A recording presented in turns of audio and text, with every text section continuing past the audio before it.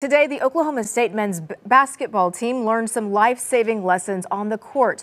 Those lessons hit close to home for some Cowboys. News 4's Austin Brissett has more. CPR saves lives, but you have to be able to act in a heartbeat. And today's training gives OSU's men's basketball team the tools they need to hopefully beat the clock during an emergency. After you're 30 and 2, you'll check breathing, you'll check pulse again. Historic Gallagher-Iba Arena, the stage for a different type of training Wednesday.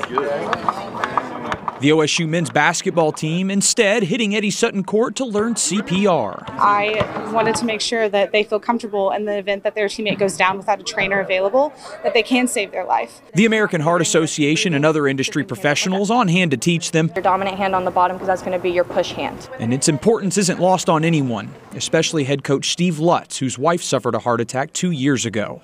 Almost lost one of the most important things in my life. Fortunately, she survived.